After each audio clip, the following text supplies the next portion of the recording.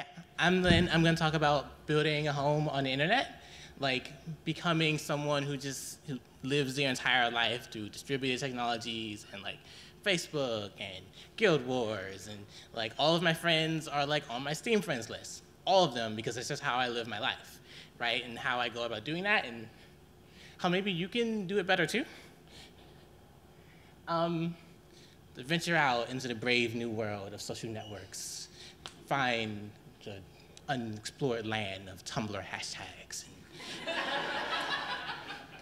cool friends and Reddit forums you've never knew even existed. So yeah, like if you want to be someone who engages more on the internet and want to like broaden your horizons and stuff, most people know about social networks. They know about like Facebook, Twitter, maybe Tumblr, but from there, there's a lot more you can really do with it, right? Like I know a lot of people who exist primarily on meta forums, like websites that hold a bunch of different separate forums, like Reddit and I guess 4chan. I think those are the easiest ones to get engaged with if you really, really care about a specific topic. Like if you really care about some specific subset of, like if you really care about material science, I'm pretty sure you can like have your entire social circle be based off of the 10 people that frequent the material science thing on Reddit, and y'all talk about the cool stuff you've done, and no one else in the entire universe knows what you're talking about, right? But you're in there talking with certain engineers because that's the only place on the internet that you can find your place, right? Or another strange thing for me is that I know people who can subsist entirely off of chat rooms. Like I know people who they just have an IRC account, and that's their only social networking, right? And I'm like, how do you? But they have like 30 IRC accounts, and they're constantly like hanging out with everyone, and they're having all these cool conversations, primarily through IRC, and that's how they like exist. That's almost the entirety of their social life through like IRC networks, which probably weren't created for the sake of having someone base their social network off of them, right? And I think that's really cool that, at least from my point of view, there's this wealth of websites that you can use to create a social infrastructure off of, and like to find people who share interests with you, right? So now I'm gonna talk about interests. And the very obvious joke here is that if I'm on the internet, no one can know that I'm actually a cat, except for the people on my cat forum, where all we talk about is being cats all the time. So that's one good thing about the internet is like people talk about how on the internet like you can find anyone who holds your specific fetish or whatever. Like okay, yeah, but it can spread to so many things. Like I talked about the material science subreddit, or like trans stuff or queer stuff, or your specific issues as someone who came from a conservative state and is now moving into a blue state. I'm pretty sure you could find that, right? And you can find people who share that specific subset of your identity and who like really want to engage with that part of your identity. I specifically get a lot out of like the trans Facebook and Tumblr groups, because like when I was first coming out, my Facebook people were like my friends that I knew from like MeetSpace and college and my family and stuff, right? And then I like jumped into this trans group, and all of a sudden like trans stuff became the majority of my life because there was just this a lot of work, and trans people that I'd known for 30 seconds they knew more about the basics of my identity than people I'd known for like 20 years, right? And I think the internet enables you to have, like to switch between these contexts and have these different identities. Like you can have like 5, 6 different identities if you wanted, right? Like I know for sure that there at least exists like genderqueer people who like, they want to be male in this context and female in this context. And there's nothing that the internet completely enables that, right? To have you have all of these different diverse, amazing identities in these different contexts.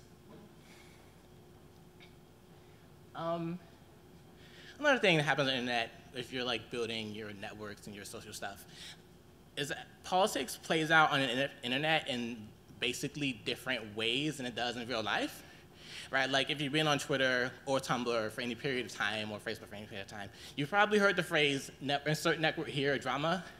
Like I'm very well acquainted with Twitter drama. Like I'm building a social network, so I look at Twitter drama and I'm like, how could I address this specific issue from a technical point of view and like from a sociological point of view, because the way that we interact with like politics, drama, and riffs on social networks and online is very basically different from the way we do it in real life. My first example is, like, if you're on Twitter and you're complaining to your best friend about something and you're not DMing them, like, everyone who's mutuals with you can see it. There's kind of this illusion of space and privacy in a lot of these networks that you really don't have. People often see a lot of things, a lot of dramatic things that they really shouldn't. People know more things about the negative politics of the people around them on social networks than they would in real life. Like, I can't scan the room and find an MRA right now, right? But like, if I were to Twitter search for you all, I'm pretty sure I could do it in like 5 seconds. Right? And I just think that the way social networks are created and the way we interact with the internet has created this false like dramatic tension inside all of our social networks that we have to work actively against. Like, try to be more empathetic of the way that we structure our social networks online is like creating more dramatic situations than we would like. And another thing about that is someone mentioned Gamergate earlier, which is good, so I don't have to do much of a lead up into that, but like, Gamergate in large part exists on 4chan, but also in large part exists on Twitter now. And that's almost like having a neo-Nazi working in your building. They're just right there. They just have to like turn around the corner and then up there in your mentions and like this like neo-Nazi imagery all over your mentions because they're just right there, right? This doesn't happen in real life. Like, when you have people with that huge rift of politics, there's usually a geographical difference between those two sets of people, right? Like, I'm most likely not gonna find neo-Nazis unless I go to Germany, right? But like, if I'm on Twitter, they're right there, right? And in the specific case of communities that have like clearly diametrically opposed views, like feminists versus anti-feminists, the way that you find people in those tags and the way that people search for those tags, it's more like having a brother or sister or a roommate who has that view all the time. Like, if you have someone who has a diametrically opposed view on the internet and you talk about it a lot, you're gonna run into them, as opposed to like in real life, if you did democratic activism and stuff, you aren't as likely to run into Republicans by virtue of doing democratic activism. You're likely to run into Democrats, because that's who you're targeting, right? On the internet, that sort of gets inverted because of the way that we search for things, right? So that's something you have to be aware of. Like, the internet dramatically increases all of these different political effects. Another problem with building your networks online is the way that time influences like the social interactions we have with each other relative to how they influence each other in real life. Like, so for example, if it's like 3 a.m. and I'm sad posting, do all my sad posting at 3 a.m. I very much recommend it. But like, if I was like just being depressed or like crying at 3 a.m. in my house, which is the equivalent of my 3 a.m. sad post on twitter.com,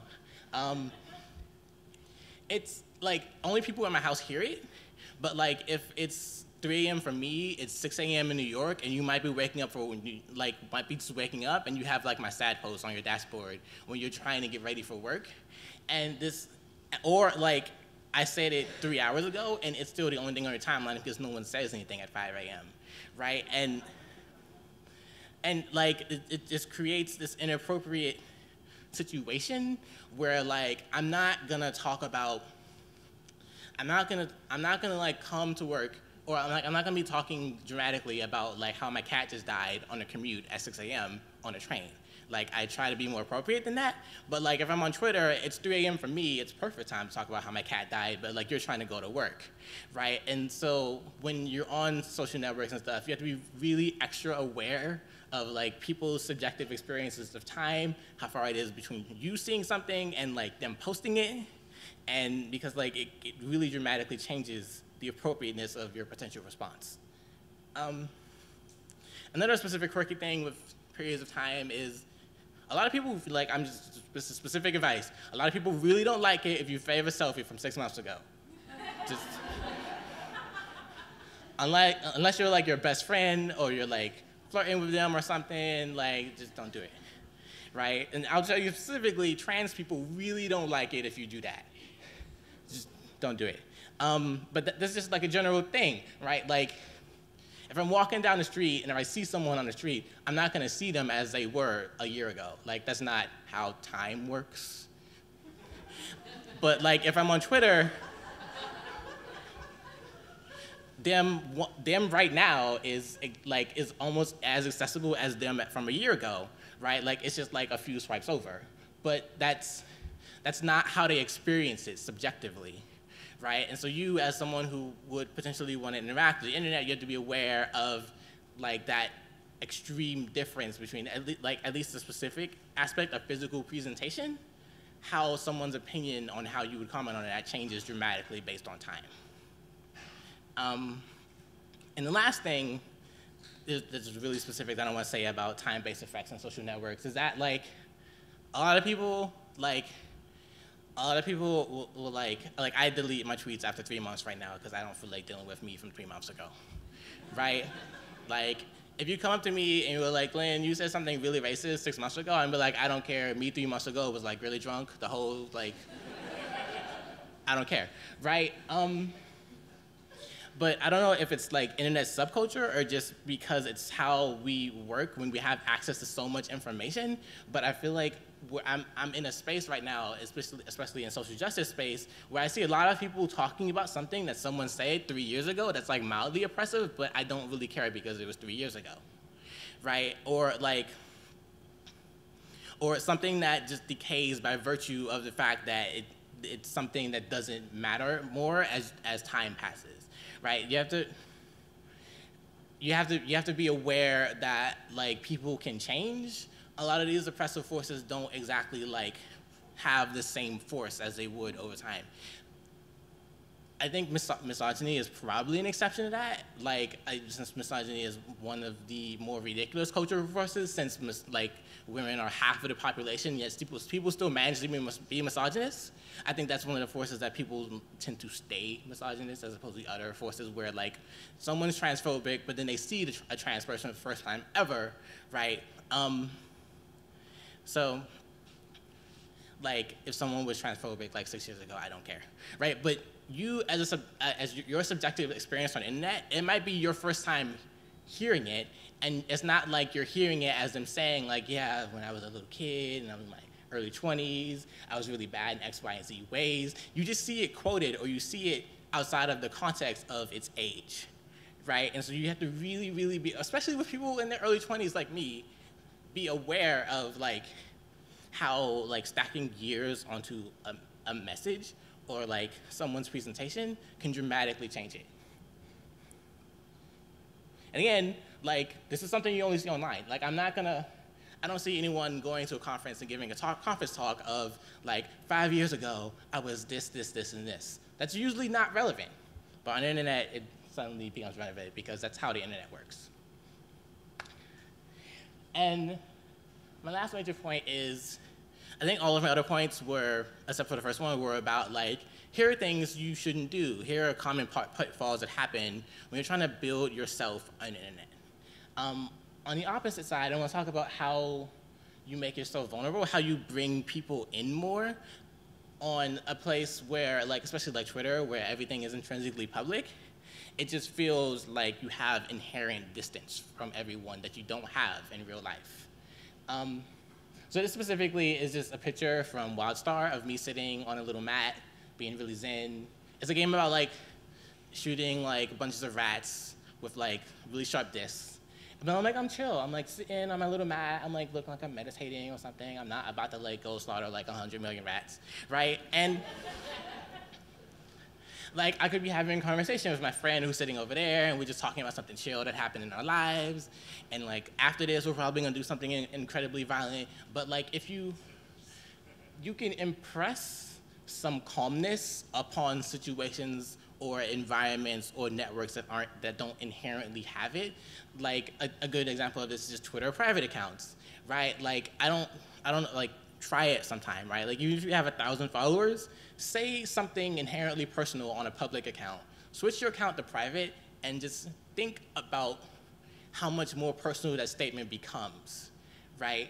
And you can do this with like gaming groups or whatever. You create a private gaming group, invite 3 or 4 of your friends, and all of a sudden it's a much more personal experience than these random people that you just met on like pickup games, and then it would be gone in 5 seconds, right? Like I think that a lot of internet tools aren't inherently created to create private, small, emotional, vulnerable spaces. But when you do, you can create like the exact same type of relationships that you would have otherwise. Like me and my fiance, we decided that we were gonna get engaged almost before we even first met, right? And it was primarily through stuff like we talked to each other on private accounts a lot, and we would like hang out in Guild Wars. We would talk about our day while we were like slaughtering so many centaurs, and it was cute. And it was good. And these are like the sort of things you can create on the internet, and these are kind of my rules on how you create them. Thanks.